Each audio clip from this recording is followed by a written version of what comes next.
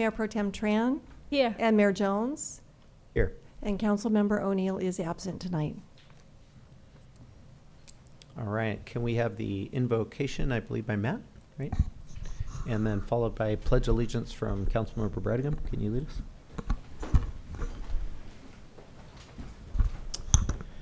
Yes, please prepare yourself according to your faith.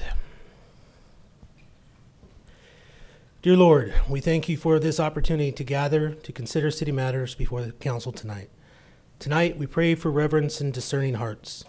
We ask for your grace as we honor those who kindly invest of themselves in our community to make it better each and every day.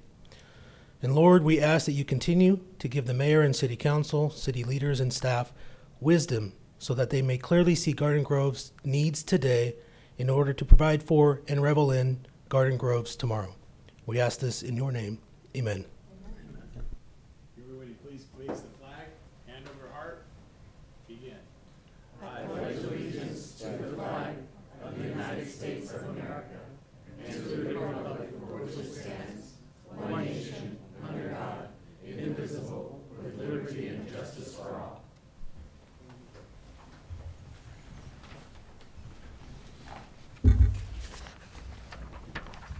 I would just like to note for the record that Councilmember John O'Neill is not with us tonight. He's up doing the good work that he does in Sacramento, and we'll miss tonight's meeting. So we consider it kind of an excused absence. Thanks. With that, let me hand it over to Chair Wynn Penalosa for the Housing Authority. Madam Clerk, may we please call roll? Commissioner Dovin. Present. Commissioner Jones. Here. Commissioner Klopfenstein. Here. Commissioner Tanwin. Here. Commissioner Tran. Here. Vice Chair Bradigam. Here. And Chair Kim Wynn Penalosa. Here. And Commissioner Beckles and Commissioner O'Neill are absent tonight. Moving right along, is there anyone here wishing to speak to the public during oral communications? Seeing none, and I have no cards, I'll move on to consent. We have 2 items for under consent. I'll second. Thank you. Please take the vote. Commissioner Dovin. Yes. Commissioner Jones. Yes. Commissioner Klopfenstein. Yes. Commissioner Tanwin. Yes. Commissioner Tran. Yes. Vice Chair Bradigam. Yes. And Chair Kim Wynn Penalosa. Yes. Motion received, 7 yes votes. Thank you. Moving on to public hearings, we have item 3A, adoption of the annual plan for fiscal year 2024 for the Garden Grove Housing Authority. I'll open the public hearing. Do we have any cards? Anyone wishing to speak? Should I close the public hearing and then move on to the report, or hear the report first? The report first. Okay. Oh, I'm sorry. Good evening, Madam Chair, members of the Commission. As the item before you is the 2024 annual plan for the Section 8 Choice Housing Voucher Program. The plan is a comprehensive guide to the Housing Authority policies, operations, and strategies in meeting local housing needs and goals. The Housing Authority is required to submit the plan to the U.S. Department of Housing and Urban Development, or HUD, by April 15th. In 2023, the Housing Authority received a CMAP, which stands for Section 8 Management Assessment Programs, score of 100%. CMAP is a combination of self-audit and data submission to HUD that measures the performance of a housing authority. A score of 100% qualifies the Garden Grove Housing Authority as a high-performing agency. As such, we are only required to submit a streamlined format of the annual plan. A resident advisory committee comprised of 6 tenant participants in the Housing Choice Voucher Program have reviewed the plan. As indicated in Attachment A of the plan, none of the members had any substantive changes to the plan. The public hearing has been properly noticed and was published on January 3rd and 10th.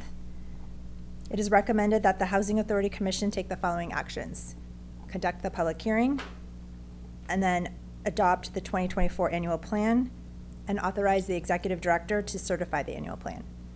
That concludes my report, and I am available if there are any questions. Colleagues, are there any questions? I don't really have a question, but I do have a comment. You know, the Housing Authority is actually one of the shining stars in Garden Grove, and it has been for a while. The only real criticism I've seen over the last couple years is how long the waiting time is when you apply. And I had one lady who was coming to me, and she was in tears. She'd been waiting for 17 years. And, you know, that's crazy. It really kind of is. And I get we're limited in our resources and we have to prioritize and that kind of thing. But I do think maybe next year we should adopt a goal in the plan where we try to get that number down to maybe 10 years, or, you know, incrementally get it down if possible. I know it's going to take some creative thinking and whatnot, but you know, maybe get it down to 12 years, and then if we can get it down to 10 years, the follow, you know, however. But anyway, just food for thought. With that, I'll make the motion.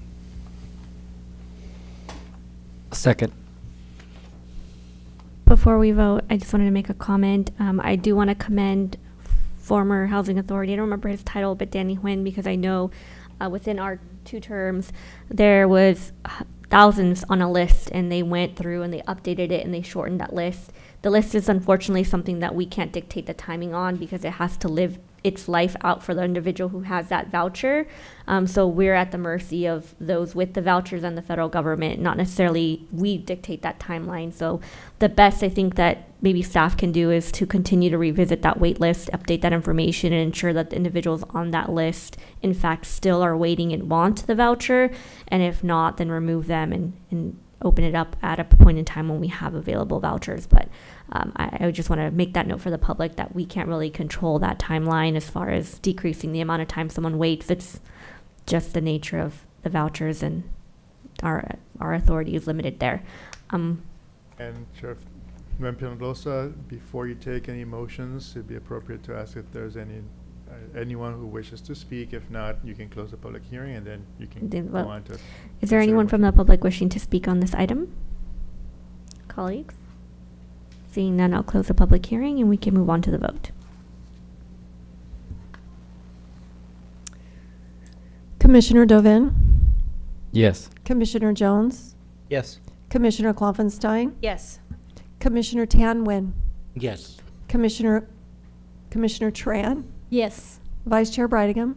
Yes. And Chair Kim Nguyen Penalosa? Yes. Motion received, 7 yes votes. Moving on, are there any matters from commissioners? Seeing none, we will adjourn this meeting into our next meeting for Tuesday, April 23rd at 5:30 p.m., switching it back over to City Council and the Mayor. Thank you.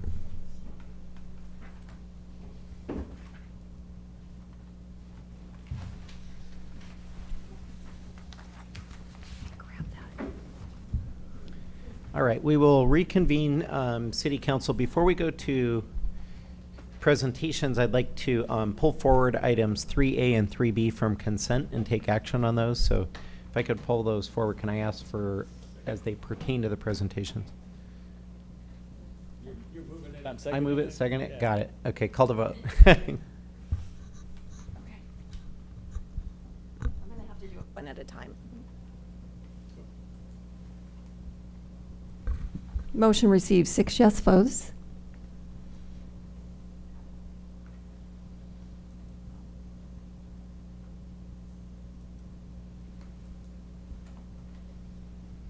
And motion received 6 yes votes for item 3B. All right, thanks for that. We'll go back then to presentations, item 1A. Item 1A is a community spotlight in recognition of Joe Hammer for being named Cypress College 2024 Americana Awards Garden Grove Citizen of the Year. And Mr. West is here to give that community spotlight. Yes, this evening the Garden Grove City Council pays tribute to a very special individual whose constant and meaningful work in the community has earned him the prestigious title of Garden Grove Citizen of the Year from the Cypress College 2024 Americana Awards. And at this time, I'd like to invite Mr. Joe Hammer up, if you wouldn't mind. And each Aye. year, oh, One second. Let him go and go. Yeah. each Hi, year, Joe. Cypress College honors citizens from the 8 surrounding cities that form the college's primary service area at their annual Americana Awards ceremony. Award recipients are chosen based on their humanitarian, philanthropic, and partnership efforts within their communities. Joe, a United States Air Force and Army National Guard veteran, opened his moving and storage business, California Relocation Services, Inc., in Anaheim in 1990, before moving the business to Garden Grove in 1995, where he retired in 2006. Inspired by his father and with his wife's encouragement to become more involved in the community, he joined the Garden Grove Chamber of Commerce, Healthy Aging Center Acacia, and Garden Grove Rotary Club.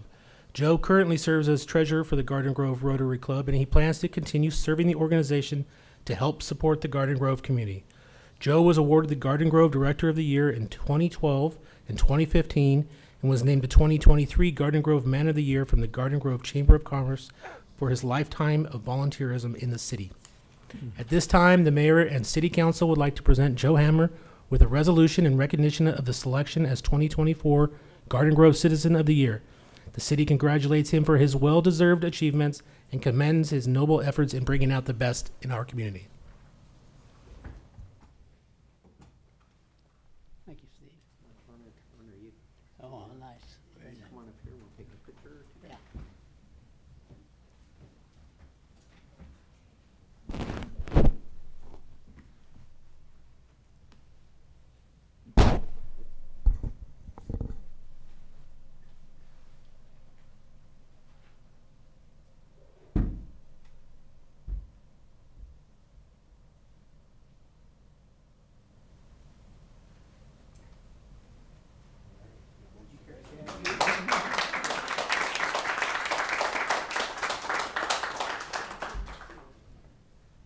Yes, I'd like to say a couple words. The last awards, when I was here, I didn't say very much, but first of all, I want to thank Cindy for holding me up during the Americana Awards.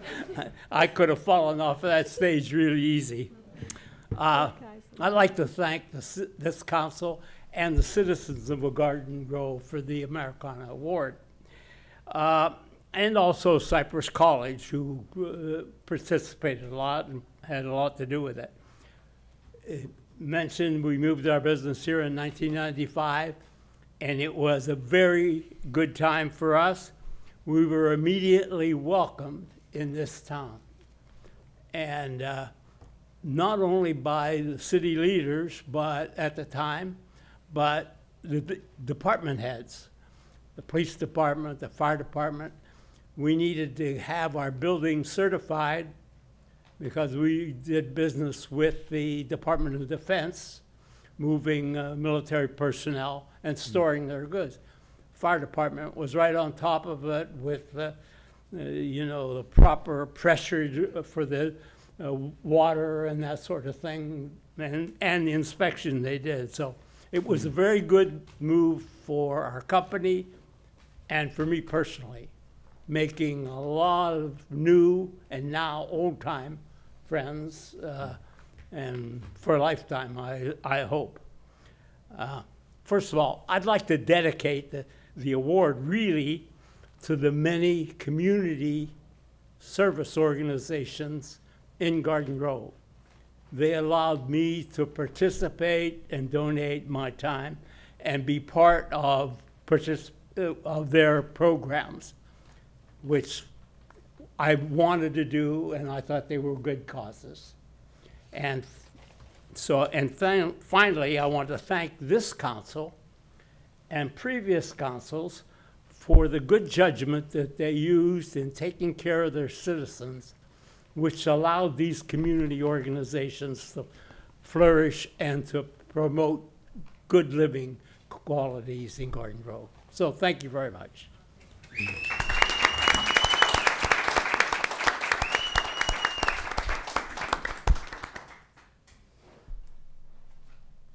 Joe, you're such a wonderful man, and we're honored to have you here in our community. Okay, we already acted on item 3B, but may I ask Rachel Rodriguez to come forward? 3B was on our consent items, but this is adoption of a proclamation recognizing April as Donate Life Month. And we do have, I don't think there's anything, I just bring the, Yeah. okay, we do have something to present to you.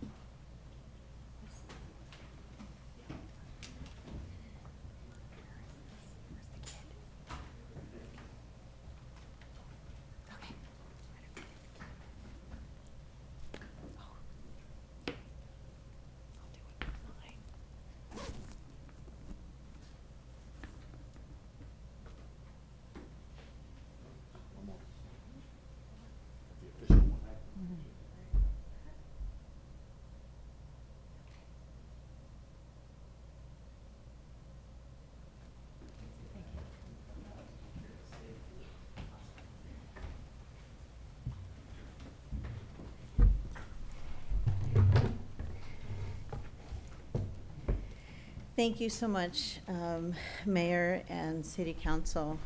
I am honored to be the One Legacy Ambassador for the City of Garden Grove. This has been my hometown for the last 2 years. So I jumped at the chance to be able to be your ambassador for our organization. This is a special month coming, which is April, which is declaring Donate Life Awareness Month. My direct connection is, this is baby Malachi, and he was my firstborn grandson, and sadly and horrifically, he was a victim of homicide in 2011. And if it wasn't for the beauty of organ donation, I don't think I'd be able to stand here today to share his story. This is a very tender time for my family, as baby Malachi would have been 14 years old here in the next couple of days. So we're processing that. Baby Malachi went on to save the lives of 4 people. He saved a 9-month-old, a 2-year-old little girl, a 21-year-old young woman, and a 65-year-old woman with his organs.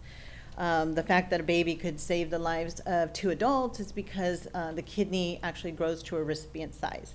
So that's how our baby was able to save the lives of 2 adults. He did save the life of a 2-year-old little girl with his heart. She spent the majority of her life in a hospital setting. This is actually her waiting for her transplant at the time. She was diagnosed with cardiomyopathy at a very young age and lived, her life in a hospital setting when our baby's heart became available to her. Here we are, fast forward, and this little girl now is 14, and she's running the Orange County Marathon. Wow. And she's doing some beautiful things alongside our grandson, and she's just living this beautiful life she was never expected to live had it not been through the beauty of organ donation. So on the very last moments I had with my grandson, I promised him that I would continue to share his story, even though tears would fall, because his life mattered, and he was important. So I will forever be a bereaved grandmother, but for me, most importantly, I'm a grandmother with a purpose. And so I became a One Legacy ambassador to honor his story and to share the beauty of organ donation. So justice came in 2014, 25 years to life to the person that took his life. So at least justice was served. So it's just another door that closed in the horrificness of how he passed away.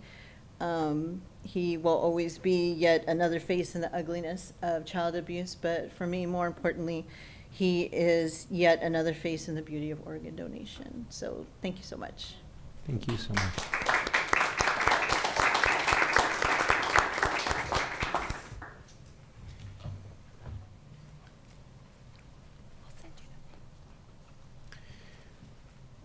All right, next we will go to oral communications. I do have a healthy handful of cards. Ruby Garcia.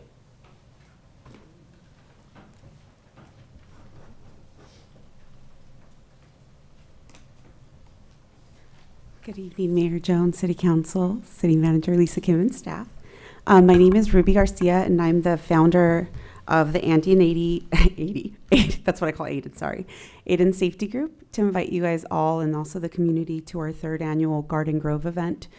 And it's, you know, a good treat this year. We actually partnered with OCFA, so now they're integrating in part of the safety event, where we show special needs families how to interact with PD and now interact with OCFA, fireworks safety in a way that, you know, we can communicate and explain to them how to be safe around them, since it'll be on June 12th from 5 p.m. to 7 p.m. here at the CMC.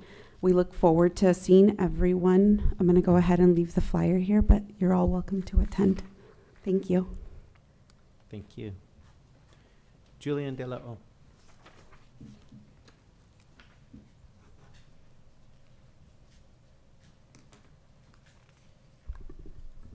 Mayor and Honorable Council, thank you guys for having me tonight. Tonight I'm here to speak or express my support for the Civic Center Revitalization project. And with that, I just wanted to say thank you to the current council and past council members. I've lived in the city of Garden Grove for 9 years now.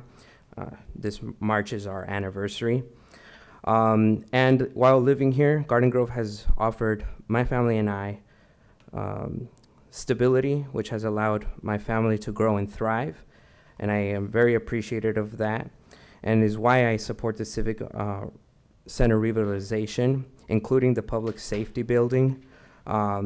There's been many times where I've had to call on GGPD, and they've always been very professional and have assisted our family in some nerve-wracking moments, I have to say. And then it will also, I think, help the cultural enrichment of the city. 2 years after I moved to Garden Grove was the first time I ever tried pho. So, and I'm very thankful for that. Yeah. So, with that being said, my name is Julian. Again, thank you, council, and then also city staff, because I know that city staff also takes a lot of heavy duty there too. So appreciate it. Thank you. Thank you, brother. Claire Besha.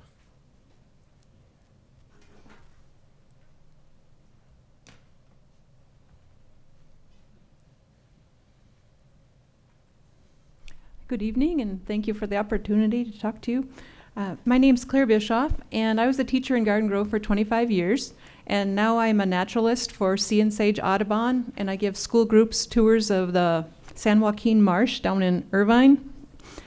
I'm here to express my wish that we would keep the duck pond. And I know that a lot of people in this city have reasons for wanting to get rid of it. I would like to share my reasons why I would like to either keep it or else at least provide an alternative habitat for all of those birds. I think that the duck pond is bringing us more beauty than we realize. Like the other day I was out walking in the morning and I saw a pair of mallards. They were flying, and you know, on a spring morning the sun is rising and you see two mallards flying together. And then I realized, where were they flying? They were headed right towards that duck pond. And without that water, without that duck pond, we won't see that kind of beauty in the sky. The other thing is, my neighbor and I, we were talking about we're getting company this summer. I'm getting company from Minnesota. She's getting company from Australia. We were discussing where can we take them within Garden Grove to give them a little feel of our city. And I'm saying not run down to Seal Beach or Huntington or something, but Garden Grove. And you know, we both agreed the place we wanted to bring them was downtown and show them the duck pond. So I see it as a place of beauty and tranquility and providing habitat for the birds that add to the beauty of our community. Pardon? Oh. I think it might be a case of we don't know what we have until it's gone. It's providing beauty and tranquility. We kind of take it for granted as we drive down Euclid. So I do think that there are ways to maintain it. I think it's a very valuable installation. If we were to replace it, it would cost hundreds of thousands of dollars. And to just let it go seems to me a shame. You know, I'm from a city, Minneapolis, that has a lot of water features. So I believe that they can be maintained successfully. So anyways, I am just wanted to mark it in time that I supported the duck pond. I love the birds, and if we can't keep the duck pond, I really hope that we can provide an alternative habitat. But we need some place of that peace and tranquility and greenness downtown. Thank you. Randy Whitmar.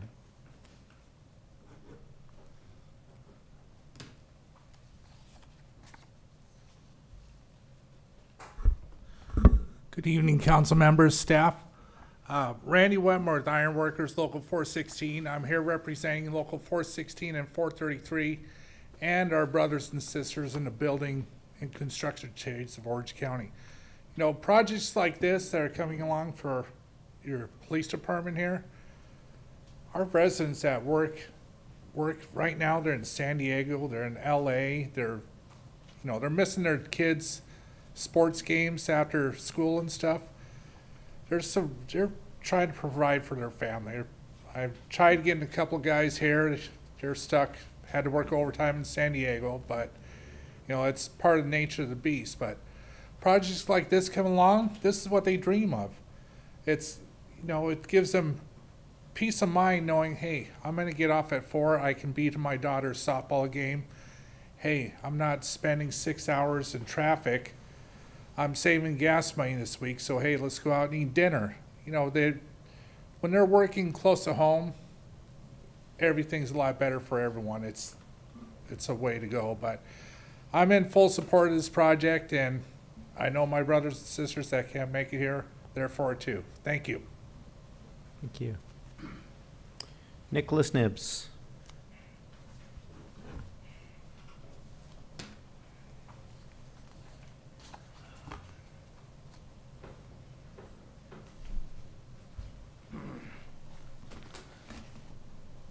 Mayor Jones, members of the council, my name is Nicholas Dibbs. I'm a teacher, educator. I want to just say there's a difference between politicians and statesmen. We need more statesmen, not politicians. People who are willing to tell the truth, stand up for truth and justice, fairness, and to stop injustice. Injustice is wrong.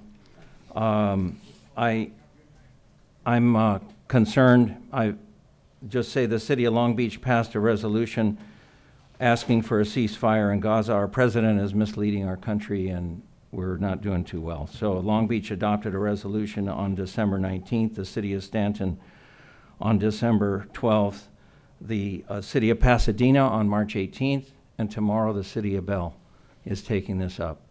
This is an important issue. You've passed as a council back in December the declaration, reaffirming the UN Declaration of Human Rights. It's time for the members of this council to recognize that we do at the local level, what goes on overseas affects us here. So please follow what other cities have done and put it on the agenda. I'm asking you to put it on the agenda. Colonel Lawrence Wilkerson worked as Chief of Staff to Colin Powell, who is Chairman of the Joint Chiefs of Staff and became Secretary of State.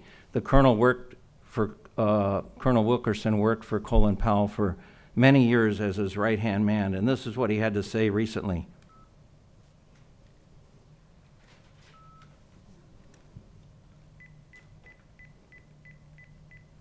Come on.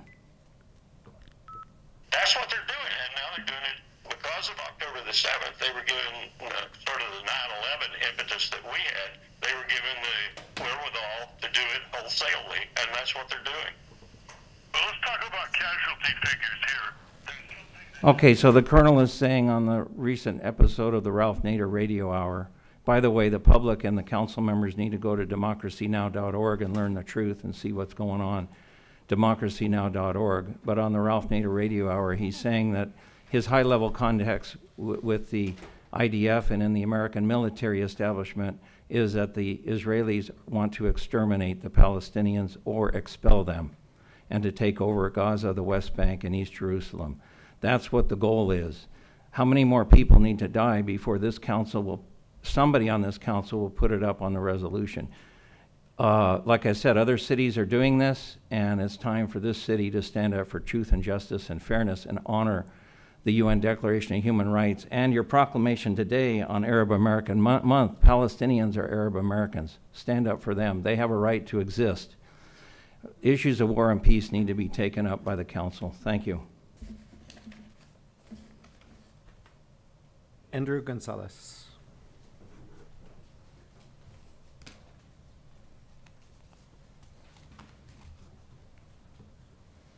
Good evening, Mayor, Council, and staff. My name is Andrew Gonzalez. I am the Orange County representative for the LA&OC Building and Construction Trades Council, speaking in favor of item number 4A, the Civic Center Revitalization Project. Not only will this project bring a high-quality project to really revitalize the area, bring state-of-the-art facilities for the police department and future walking and amenities for the residents, but also create high-paying, good jobs. With a project labor agreement, which we're close to ratifying here with the developer. We're talking about local hire, provides good jobs for people in the community. We've set an ambitious goal for local hire initiatives, ensuring that residents and local people to the area have access to these jobs. But this project also supports future careers as well, with our apprenticeship programs and our pre-apprenticeship programs, which puts young men and women to work on projects just like this. So I'm standing here today asking you to approve item number 4A, the revitalization project. We're looking forward to getting the work, ready to work. Good night. Thanks, sir. Verla Lambert.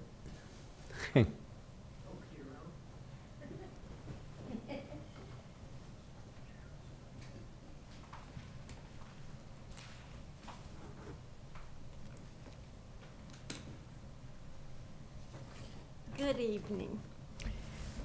I didn't come here this evening to speak, so I'm just going to talk. And I do recognize some of the faces. Some of you has been around quite as long as I have, almost. I'm back to stay. Huh? I've been up in Havasu, Lake Havasu City. Very nice place. Except for my caregiver decided to leave, so I had to come home, and Kevin's taking care of me now. So I will be here and want to get involved again and have you guys over for coffee and tacos in the front yard again. And we'll have a discussion. But I just wanted you to know I'm back. But everything looks very good, and I've heard nothing but good news so far. Thank you very much, and I'll see you next meeting. Welcome back. Thank you. Maureen Blackman. Between Joe and Verla, I really, geez, no notes or anything. God. I have notes. My mom always said, write it down. Good evening, Mayor Jones, City Council, staff. I'm here to voice support for the new police facility and the moving of the relocation of the park. First, let's talk about the police station. As a graduate of the Citizens Academy, I've been through the police facility more than once. No amount of remodeling will get that station where it needs to be today, much less for the future. New crime challenges face policing today. We have people entering our country that might not be simply here for a better life. Maybe they're here to take advantage of us. We really don't know. But will our police force be able to stay ahead of what could possibly come? Not with that station. The flow of drugs, including deadly fentanyl, are all over our streets. You can't drive down Garden Grove Boulevard without seeing somebody passed out, a lot of times with the needle still in their arm. Do we have the resources to combat those crimes and those situations? Slap house, road racers, human trafficking. The streets have changed and so has crime. Policing has changed. No bail DAs. Sorry to paint a dark picture. This is the life we live. No bail DAs, catch and release. No, it's not the time to take our foot off the gas. It's time to put it on. Police officers have to be very selective of where they work. Policing is a dangerous job, more so today than ever.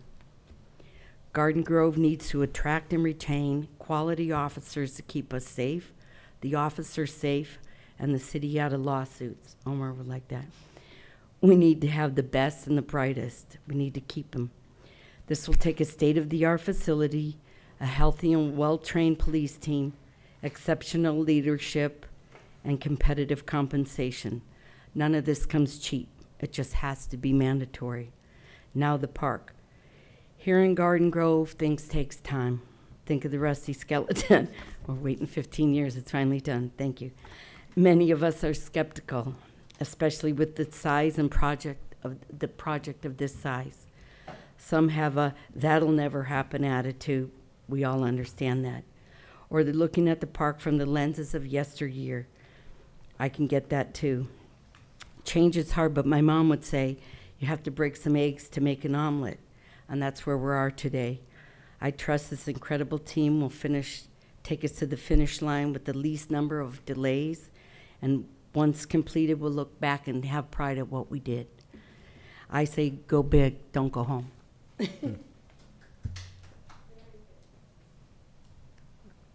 Ruby Garcia, you want to come back?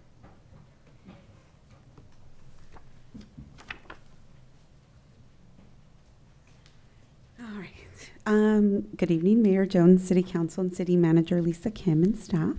My name is Ruby Garcia, and I'm a resident here in Garden Grove and also proud to serve as Commissioner for Parks and Recs for our wonderful city. I just wanted to come in and also give my support for the Civic Center and speak on how important I think this Civic Center will be for our city and our amazing police department. This will especially be important for our community engagement. I can't tell you how much of a great tool this will be for community engagement, and I'm such a cheerleader to just kind of bringing communities together, which I think is why the Parks and Rec Commissioner position really called for me. I can see many opportunities it will bring to our great city. The space can be used for us residents to come together, plan events, and just really gather and be one in this new space. So thank you to all the teams involved for always keeping us updated and keeping us engaged onto this project. And we can't wait to see this all come to life. Thank you all. All right, that's all the oral communications cards I have. Anyone else wishing to speak? Seeing none, we will close oral communications. At this time, we'll recess City Council and move over to successor agency. So, Madam Clerk, would you please call roll? Member Bridegham? Here. Member Tran? Here. Member Dovin? Present. Member Klavenstein? Here. Member Wynn-Penalosa? Here. And Chair Jones?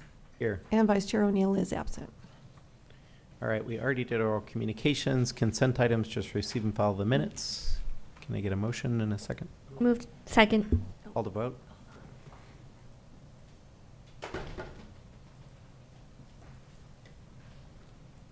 Motion receives, 6 yes votes. Any matters? Seeing none, we will adjourn to Sanitary District. And in Councilmember, or in President O'Neill's absence, I'll hand it over to Vice President Cindy Tran. Okay, so the oral communication were already held earlier. We're gonna, okay, oh, sorry, roll call. Member Bridegham? Here. Member Dovin? Present. Member Klavenstein? Here. Member Wynn-Penalosa? Here. Member Jones? Here. And Vice President Tran. Here. Okay, the oral communication were held earlier, so we're gonna go to the consent item. Second. So, yeah. Motion receives, 6 yes votes. Thank you. Do we have any matter from anyone? Okay, so we move. So the next regular sanitary district meeting will be scheduled on Tuesday, April 23rd at 6:30 p.m. That's it. We adjourn. Thank you. Okay, we will reconvene City Council. That takes us on to consent items. we've already acted on 3A and 3B, so it's recommended that 3C through 3I be acted on simultaneously unless anyone would like to pull an item. Move to approve. Second. Call to vote. Motion received, 6 yes votes.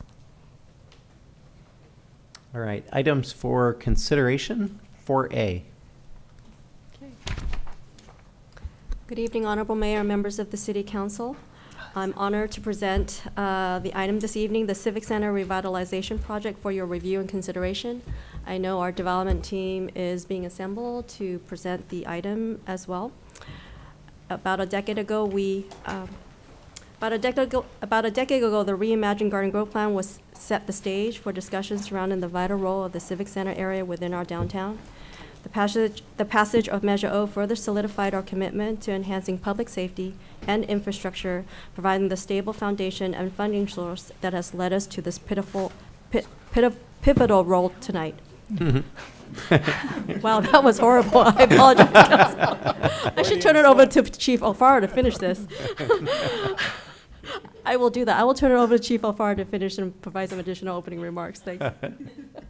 Thank you, Lisa. Mayor Jones and council members, good evening, and thank you for your time this evening on a historic period for the Garden Grove Police Department and the community as a whole. First of all, I want to publicly thank everyone who's been involved in this process. Working with the team from Edgemore, AC Martin, and Clark Construction has been a pleasure. They have been phenomenal to work with. They've been engaged since day one.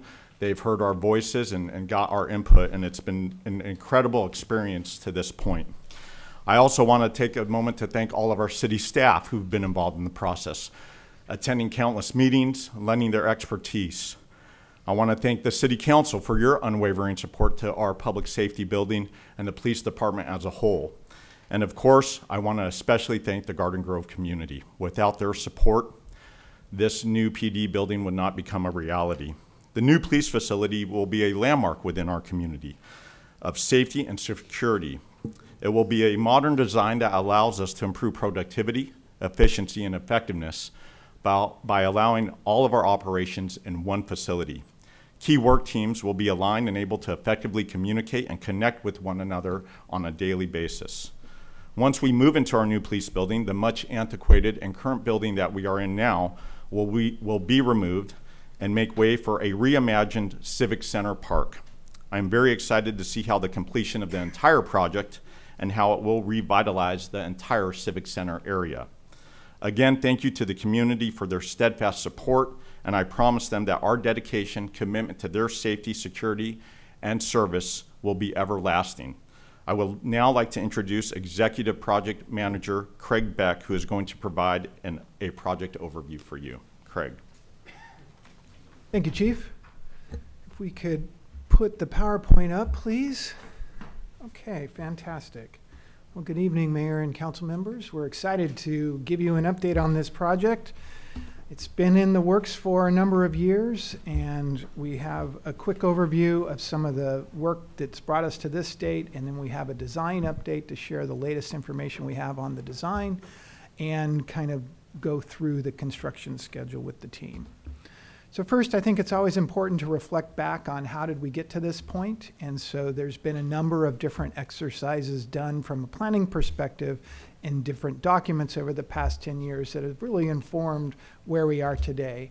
One of the most important documents that have shaped us moving forward is the Dewberry Police Infrastructure Needs Assessment Report, which not only looked at the needs of the police department today, but also the future.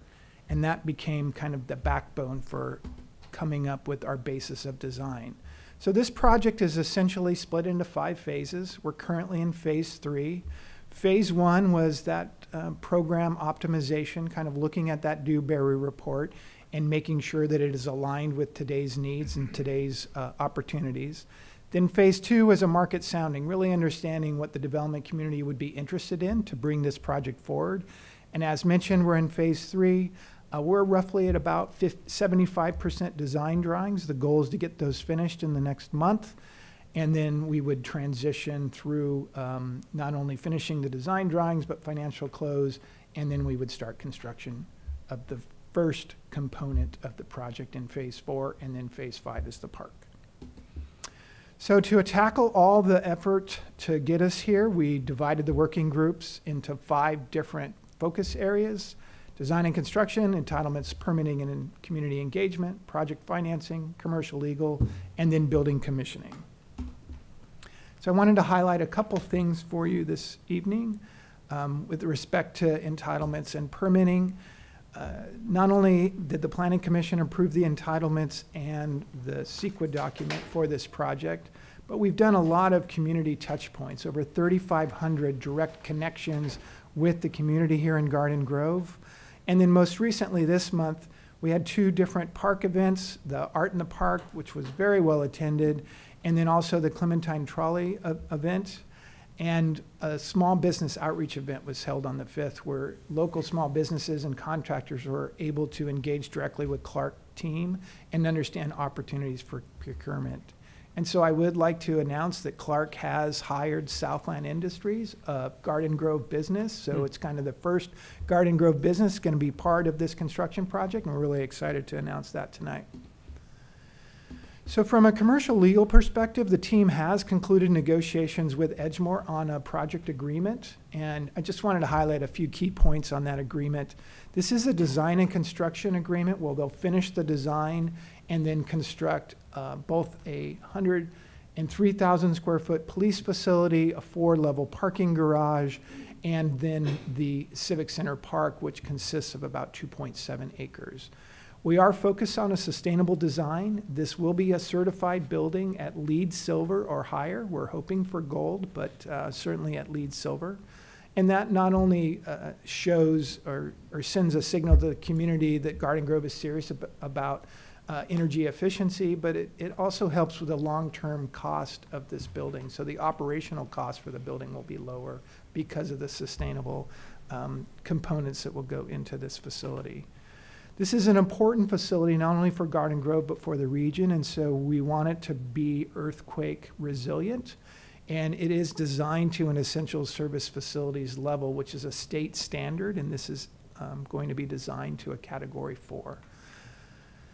So the structure of the project is set up with a guaranteed maximum price within our affordability limit of $152, meaning it will be delivered for that price under a GMP contract. And I want to point out, I think the council's familiar with this from previous presentations, but this is an open book cost review project agreement where the city's third-party cost reviewer will be looking at all of the cost in the budget and ensuring that the city's getting market value for this project. The city will be taking the lead in financing project through lease revenue financing, which we'll talk about in a minute. And I think one of the speakers from the building trades talked about the project labor agreement, which will include local hiring. So just real quickly on project financing, consistent with the resolution that was passed by council in November, the team is moving forward with finalizing documents for $140 million worth of bonds to be sold. And then that will be enhanced with $12 million worth of cash that have been set aside for this project already. So $152 million is the affordability limit. As mentioned, the city is financing it. All the financing team is in place. We're working with Fieldman Roll-Up Associates, has a long-term financial relationship with the city. They've been our advisors for a number of years, as well as Stradling, who's bond counsel, and the city's had a long-term relationship with Stradling as well. And then Stifel was selected as the underwriting team. Once the construction drawings are done, which is anticipated late this summer, early fall, there will be a cost true-up, so we'll ensure that we're setting that GMP based on final construction drawings. So at this point, I want to introduce Brian Dugan from Edgemoor, who's going to go through some slides for his team. Brian. Yeah, thank you, Craig. And good evening, Mayor, members of the council. It's great to be back here again. Exciting evening, big milestone tonight. So thank you again for having us. You can go, I don't have a clicker, Craig, so who's got the clicker? Next slide, yeah. I'll just use the old next slide. But first of all, I want to thank everybody that has been involved in this project. It's been an incredible experience from our team. I think heard a lot of nice comments from the city's team, but really want to thank Lisa, Craig, Grace, the city's entire project team, the commercial teams, the financing teams, the technical teams. It's been just an awesome experience, I think, for everyone involved so far. A lot of folks, when they saw the schedule that we put together for a 6-month E&A period, thought it wasn't achievable, and I'm really proud to be standing here today with a negotiated project agreement. Also want to thank the chief, thank the police department. Been a great experience working with your team. The amount of time that you've lent our design team has been incredible, and just seeing how that team has worked through iterations of the floor plan to arrive at, you know, very operationally efficient building that we have today. Very cool to see that play out. Want to thank the council too. I know you're tired of probably our briefings and updates on the project enough, but really appreciate the time that you all have lent to allow us to update you on the project throughout the entire process. And then finally, want to thank our team. So the team has worked incredibly hard. I know a lot of folks' holidays were destroyed over December, but it's really helped get us to this point, and it's been a fun project to work on for everyone involved. So just reintroducing you to our team. I know you all met the group, but we've got Edgemore as the developer. You want to just go back one. Clark Construction is our design builder. AC Martin's our lead architect. Roth Shepard Architects is really our law enforcement designer. They're the public safety facility experts. HKLA is our landscape architect. Rick Engineering is our civil engineer. Bueller is our structural engineer. Glumax our MEP, and then we have Beleza for lighting design. And then the next slide, this just kind of shows you how robust. This isn't the entire team. This is just headshots from some of the key individuals working on the project from our side. But it's really been a team effort, and excited to be here. And now I will stop talking and let you all hear a little bit of an update on the design. So thank you again. Thank you. Mayor, members of the council, thank you so much for your time this evening. Before we get into the design, I just want to echo some of the things that Brian said. It's really been an honor and a privilege working with this team, getting to know the city of Garden Grove and the community and the police department. So we're really excited to show where we are from a design perspective. It's been a very collaborative effort, and we're really proud of where we are today. So really excited to share it with you. So that being said, we want to start at the beginning. When we first got the task of a 6-month E&A period with a program, you know, we wanted to set some guidelines and guideposts for our team as we continue to develop the design. So we knew that we were building a police building, a parking structure, and a park, but what does that mean from a design perspective? So we knew some of the key principles we wanted to adhere to as we were developing the design are operational efficiency, maintainability, a campus-style site, really making sure that the whole area feels interconnected and can be used by the community, as well as a statement building. It's on a very prominent corner in Garden Grove, on the corner of Euclid and Acacia, and we want this building to stand out in the best of ways and be something that the community is really proud of.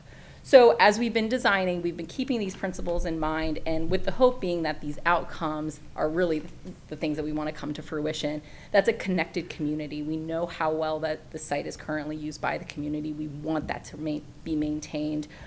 We also want increased productivity, retention, and recruitment for the police department, as well as long-term affordability. So those have really been the things that have been driving us as we've been developing the design.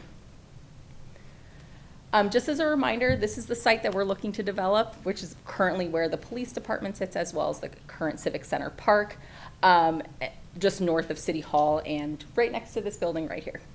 At the beginning, we really started with what's the best way to use this site. It's a nice size site, but it's not humongous. So how can we best manage the massing of the building, the parking structure, and maintain site circulation as required? So we looked at several different options. And in November, where we landed was on this massing and this site layout, which was a building that was parallel to Euclid and a 2-bay parking structure that really sat nicely on that corner. We also looked at a preliminary facade design, which was really just honing in on a unitized curtain wall system. Since then, we've been progressing the interior and exterior development of the building. On the interior side, as Chief mentioned, we've been speaking a lot with the police department, understanding first the program, making sure it worked for the PD, and then adjacency diagramming, looking at how does the building operate, where do different departments sit, how do they relate to each other, and making sure it works in an operational way, especially one of our key principles being operational efficiency. So once we got to a good point with the adjacency diagramming, we spent a lot of time with the full department really getting some good feedback from PD, and we've taken that feedback and have now been working on floor plans. We've also been integrating to the parking structure, so understanding how the parking structure can be best operationalized for the PD as well. So it really is a really well-oiled machine as these two structures are really working together. On the exterior, you saw an initial conceptual conceit. We're excited to show you the developments that we've been working on since then. But we've done material studies as well as budgeting exercises to make sure that we can deliver this iconic building within the affordability limit. So you'll see some advancement on the facade. And we've also really just started looking at how we can conceptualize this park. So we have some great ideas and things that we've been looking at as we develop that. As I mentioned, on the interior of the building, we were looking at programming and adjacencies. So I just wanted to highlight one of the tools we used really early on to help work with the PD quickly to understand how does this building going to operate. So each of these colors represents a different department, and we probably went through over a dozen different iterations of these, trying to understand what should be on the first floor, what should be on the second floor, and how does it tie into the parking structure. And so this you can see where we are now, which is very preliminary floor plans. I want to highlight some specific areas for the public. So you'll see the lobby there on the bottom left is right at the corner of Euclid and Acacia, and will be very well marked so that the public knows how to get into the lobby. And then it's also right next to the community room. One thing that I did not mention, and Tammy will touch on it a little bit later, but in that little alcove on the south side of the building is where the police memorial is. So we thought it was really important to make sure that it had a prominent location on Acacia, but it was also in view of the community room. So we were really cognizant of how we could bring that memorial in and make it tie into the building.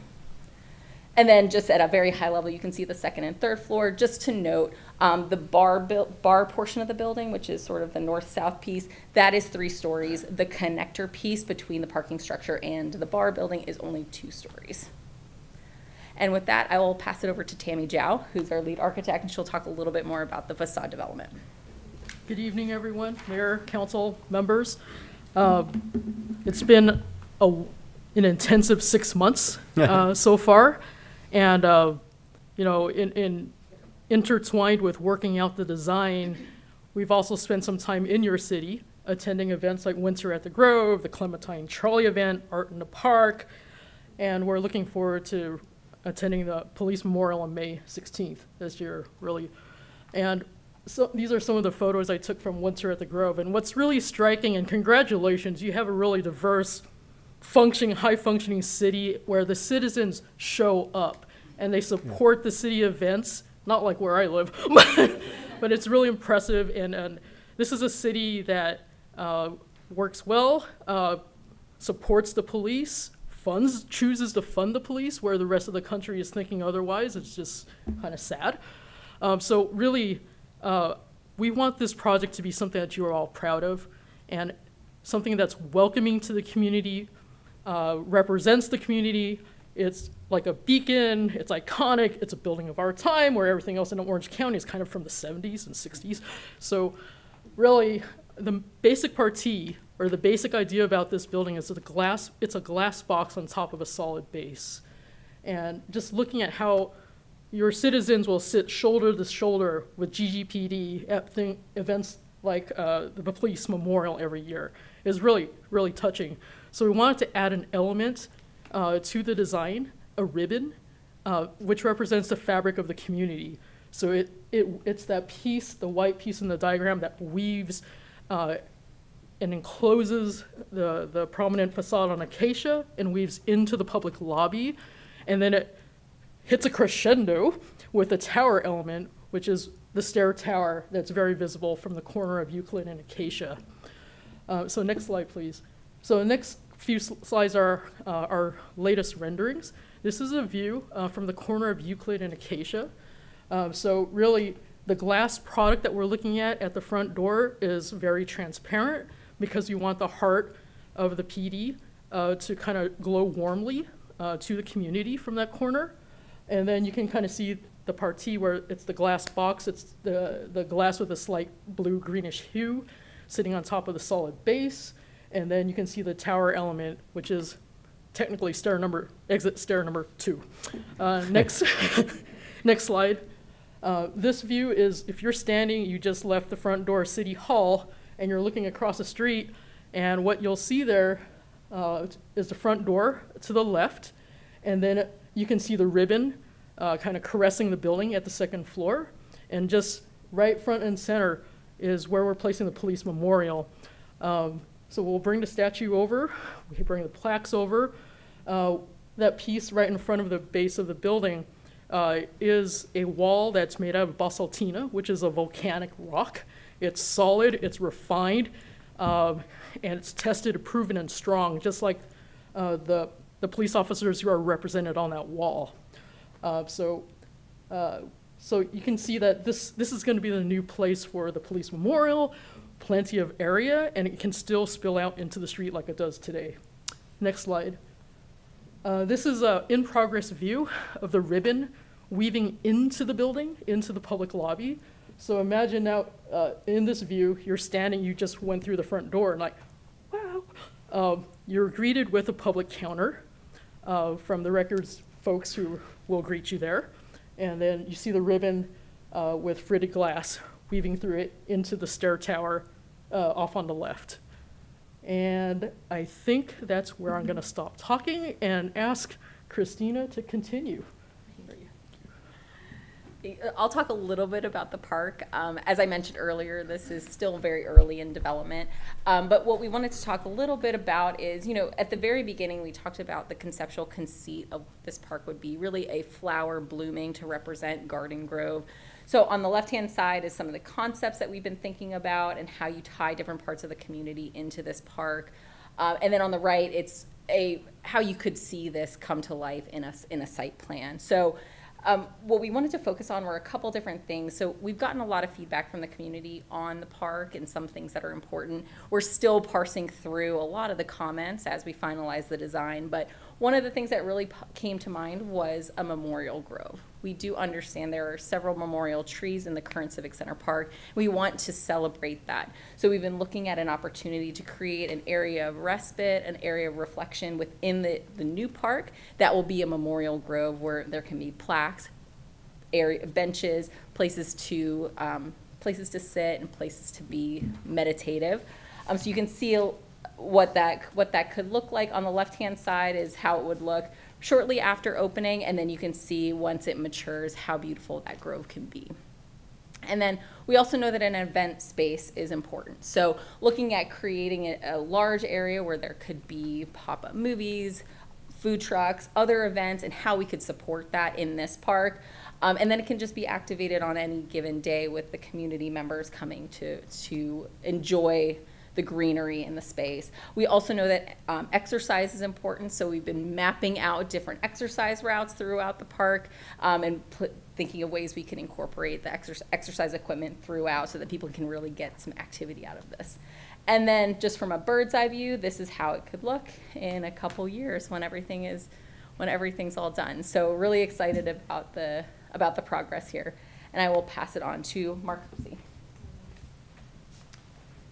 Good evening, Mayor Jones and the council members. I appreciate the opportunity to be here this evening. My name is Mark Kersey. In the picture earlier, I had hair. Over my 35-year career of leading work for Clark Construction, I somehow have left it behind. But anyway, it's my honor to be here, not only representing Clark Construction, but I'm also a 20-year resident of Garden Grove.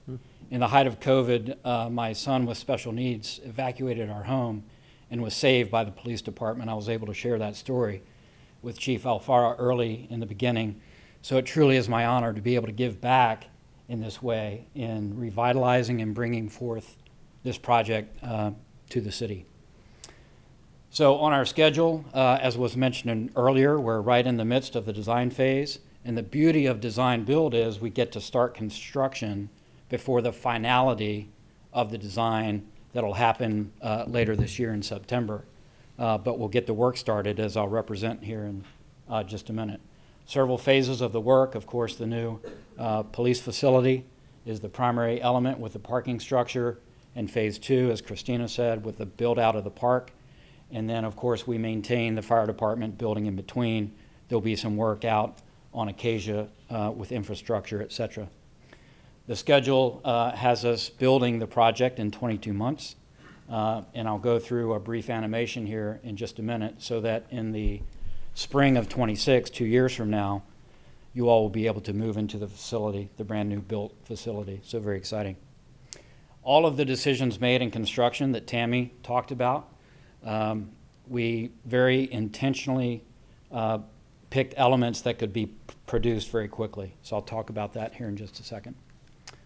So we've prepared a brief animation of the build just to kind of bring this to life for you a little bit. So let's go to that animation. So here, starting in late spring and into the summer, we'll set up the site fence around the perimeter of the PS building. Let's see, there we go. So you'll see the fence start to surround the area where we're building the new police headquarters as well as the parking structure. Then we start to grade the site and prepare the soil for the shallow foundations that will ensue. You see that starting on the parking structure.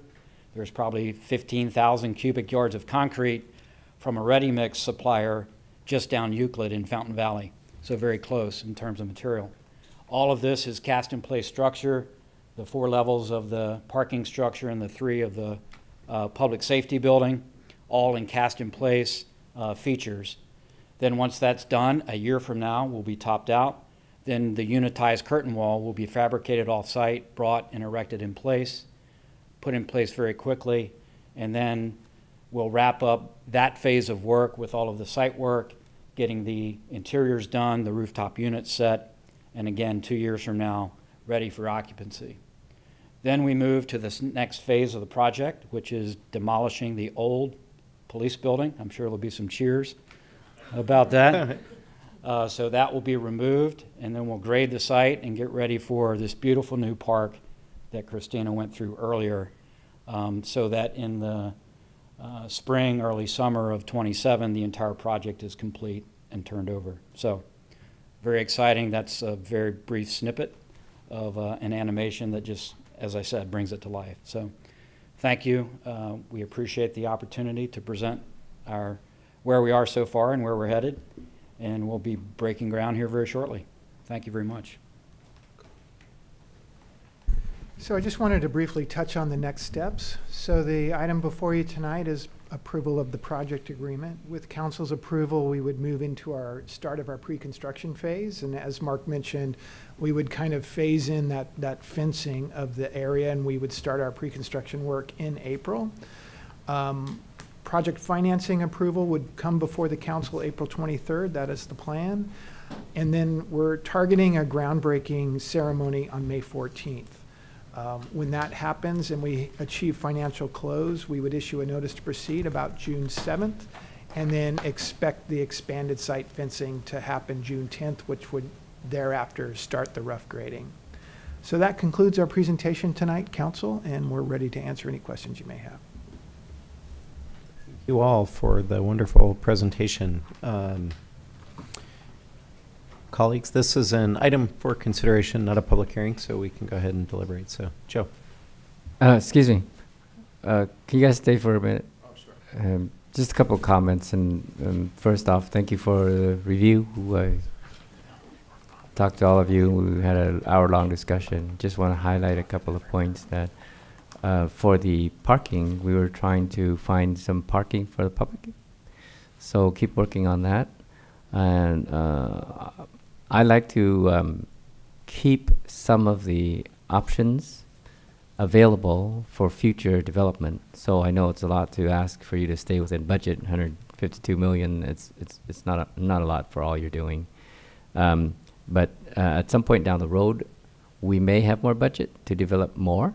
So if at all feasible, after we get everything approved and start building out, and there are things that you would like to offer for future development, I'd like to see that as part of like an option package. I know it's a bad comparison, but like you're buying a car, and I don't want a base model. I want maybe something more of an upgrade, and not necessarily in this budget, but going forward in the future. For example, our City Hall building and the new public safety building, we still have the pedestrian crosswalk in the middle, but I would like to see a sky bridge myself personally to connect that space, because you were talking about the interconnectivity.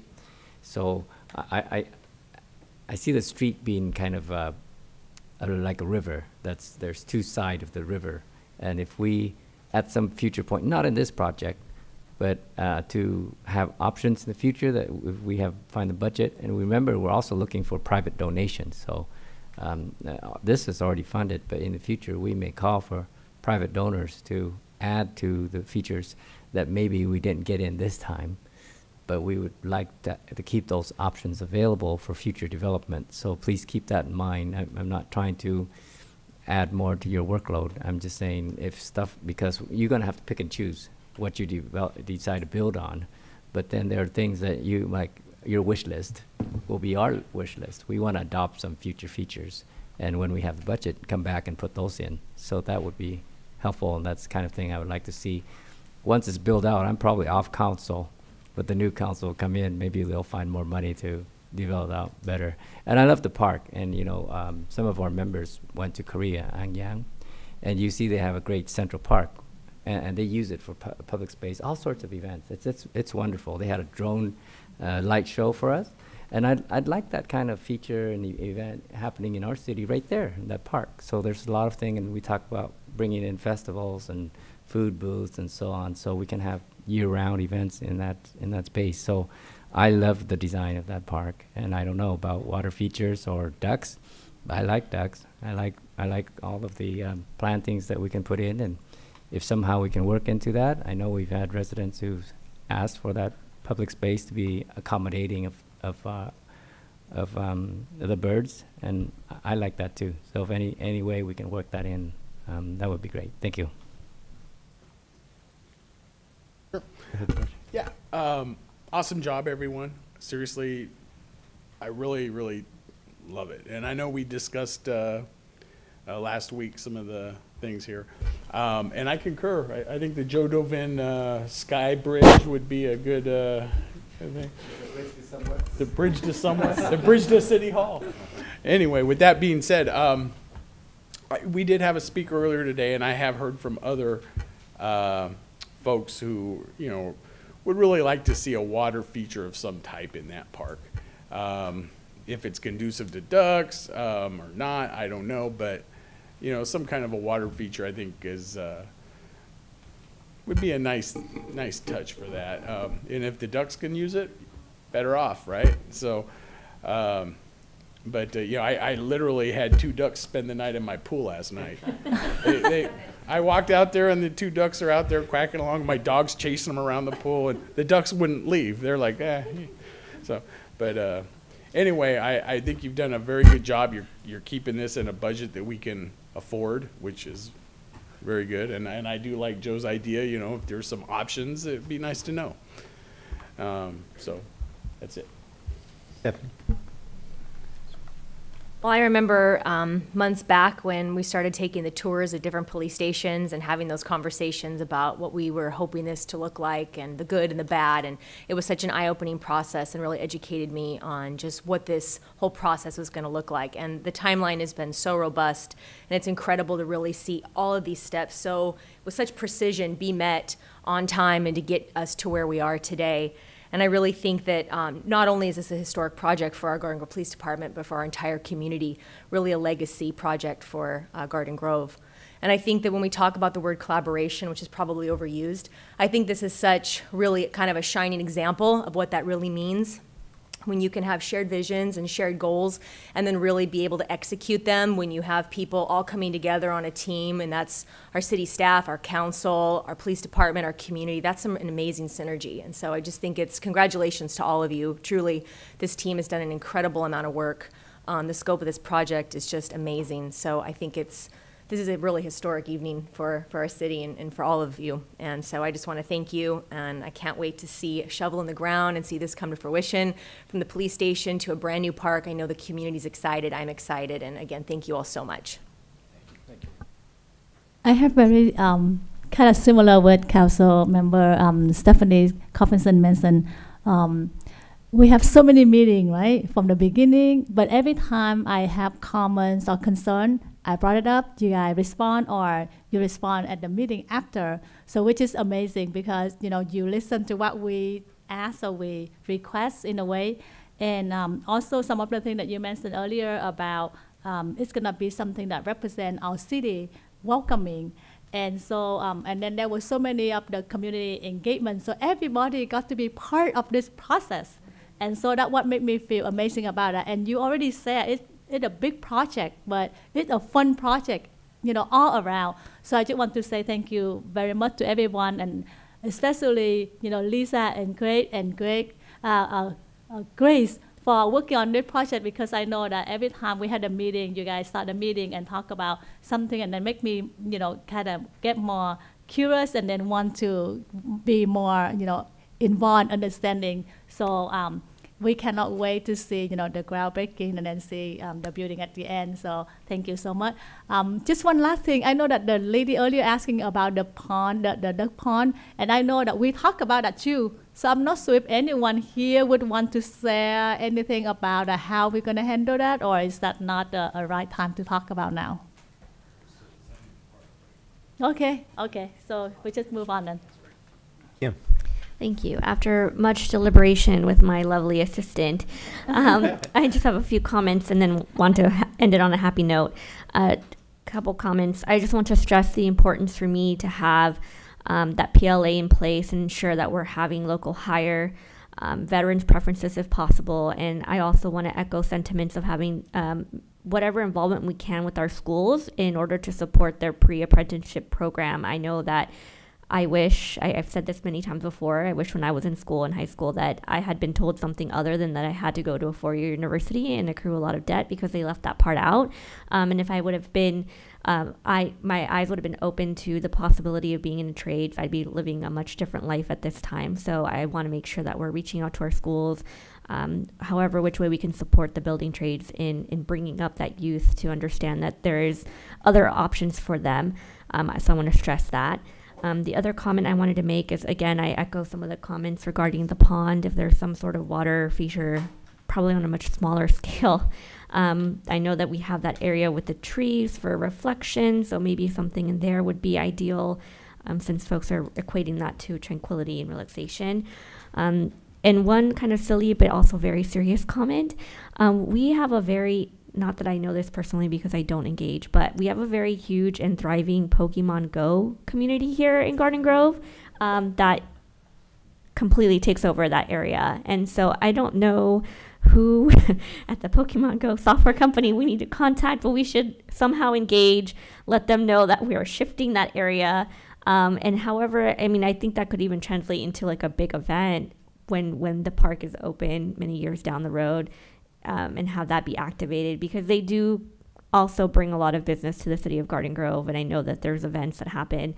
I don't know how that works. I don't play, but just thought I'd flag that for everyone. I know a couple of friends and residents here that are very active, and they made a point to make that comment to me, so I wanted to address it on the dais. And I'll end it with a thank you. I know you guys have worked extremely hard. I know we've had several meetings. I want to thank staff for all of your work, and I'm just excited to see this happen for our community, and hopefully one day it translates across the street to City Hall. Mm-hmm. It's great to see that we're all fully aligned by the comments that were made, and I would like to see this get under construction and get shovels in the ground as soon as we can. So with that, I'd like to move it. Call the vote.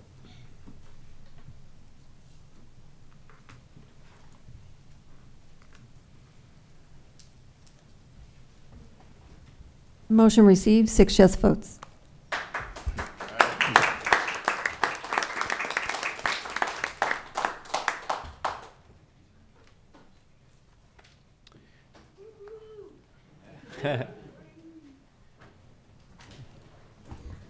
All right, ordinances presented for a second reading and adoption, 5A.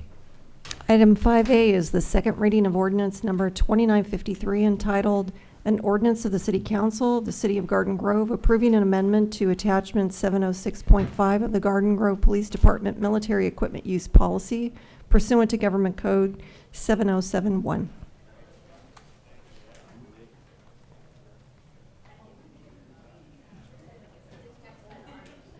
Okay.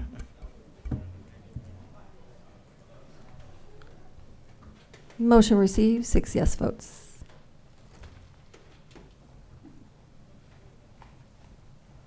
All right, that takes us on to matters. There's nothing listed, so we'll go around the horn. George, anything? Yeah, sure. Bulky item pickups, I just want to re-emphasize for all the folks that are watching this on TV. Anyone in the city of Garden Grove, if you're an apartment, a condo, a house, living in a tent, whatever, you can call Republic Services and they will come and pick up bulky items. The days of having to crawl out in the middle of the night and throw it behind in an alley or something like that, you don't need to do that. If you have an old couch or whatever you got to get rid of, just call them and put it in your front yard or out on the street. They'll tell you where, and they'll come take it from you. So it's a lot easier. It doesn't pollute our community. So please take advantage of that service. It's free of charge. They don't charge you a nickel. So just give them a call. They'll come get it for you. You can do that 3 times a year per resident.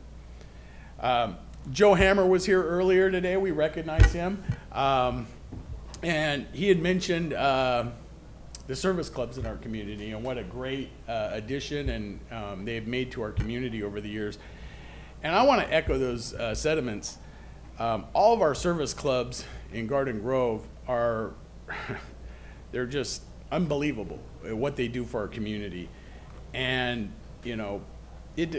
I often get asked, hey, how can I get involved in the community? What can I do to get, and honestly, if, you should think about joining a service club. If you live in Garden Grove and you should think about it. We have a great Elks group. We have wonderful Kiwanis group.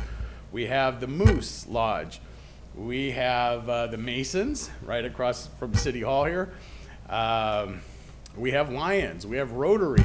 We have service clubs that'll fit every possible need, and they contribute so much to our community, so much to our kids. A lot of them focus on youth activities and helping the kids out. They all have different missions, and so you should consider joining one of those service clubs. And lastly, I want to welcome back Verla Lambert. I know, oh, there she is back there. For all you youngsters who don't know Verla, Verla has been very active in our community for decades, and she has, and she has been instrumental in improving our city in so many ways over the years. And so anyway, welcome back, and we hope to hear more from you, Verla. Thank you. And with that, I am done. Cindy. Did I wake her up? I'm sorry. My voice is too... Just a couple quick items. It was such an honor for me to represent our Garden Grove City to escort Mr. Joe Hammer and at the Cypress College American Citizen of the Year. It was just my honor. And so that first, and then the second one was I attend the student contest, culinary competition. Congratulations to our high school student. Council members Stephanie will give more information about that since she attended the entire event. And then 2 other quick one. There will be an annual excavator event on March 30th at 2 p.m. at Atlantic Park. Is it in District 3? So I just want to remind people. And last but not least, there will be another bulky pickup. Lisa, can you confirm, was that May 11 at Garden Grove Park? I will check on that for you. Okay, thank you. That's it for me.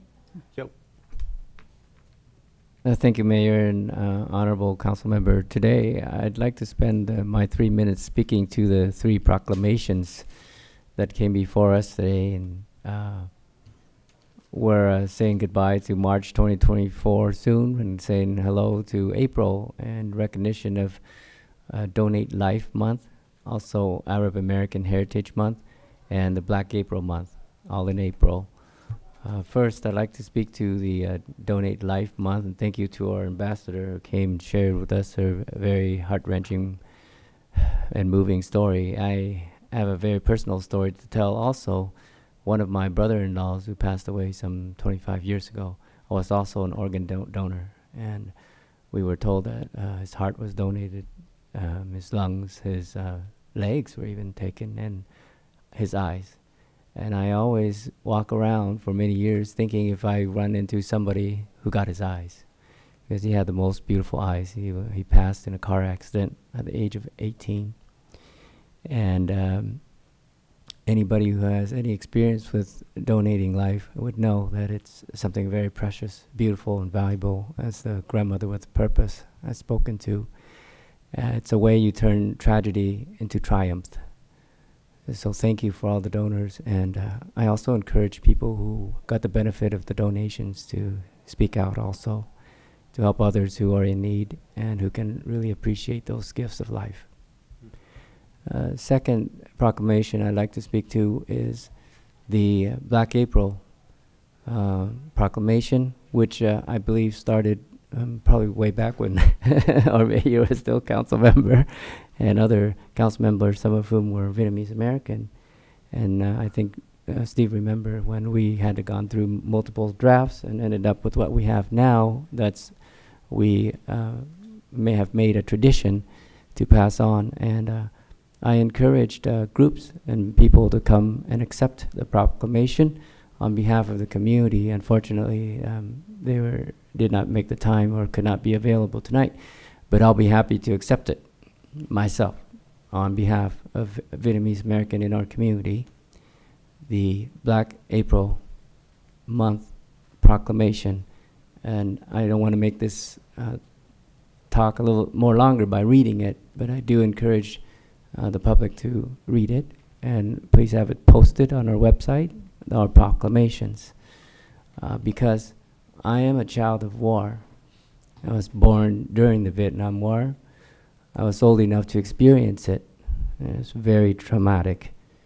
So it's not just soldiers who suffer from PTSD, it's especially children, And I was a child of war, but I'd rather be a child of peace. And that leads me to the last proclamation I'm talking about, the Arab American History Month. And I know Nicholas Dibbs has spoken to the Gaza ceasefire and looking for peace and coexistence, peaceful coexistence. And I don't believe that I qualify to speak to it, but because it's an issue that's been raised here, and it should be agendized, I agree with that. But there are many different sides to that, and I cannot feign ignorance, because I am a child of war, and I want to be a child of peace, and I want peace in the Middle East for the Gazans, the Palestinians, and the Israelis, and everybody involved. So I urge you to support that, if we could, and it's not because other cities did it. It's because we have good people here. We have refugees, we have immigrants, we have a very diverse community, and many of us are products of war. We came here to the U.S. to find peace and democracy and freedom, all of which we enjoy. So we cannot forget people in other parts of the world who are suffering, who don't have the same freedom, who are hurting, who are in war. So I speak my own voice of conscience for us to commemorate our own rite of passage, our own coming to America, and our own enjoyment of our peace and even prosperity here. So we cannot turn a blind eye. We could not just not speak to it. And I think the United States have done the right thing by abstaining and allowing for the UN vote to call for a ceasefire in that conflict. So I'm in support of that, and I think we're headed in the right direction. And the sooner that war stops, the better, in my mind. So I'm with Nick Dibbs there, okay? We share that. We can't turn a blind eye, and I've spoken to this. And if staff can do that, and somebody will second my agendizing, perhaps we can get something on the books and passed. Thank you. Stephanie. Thank you.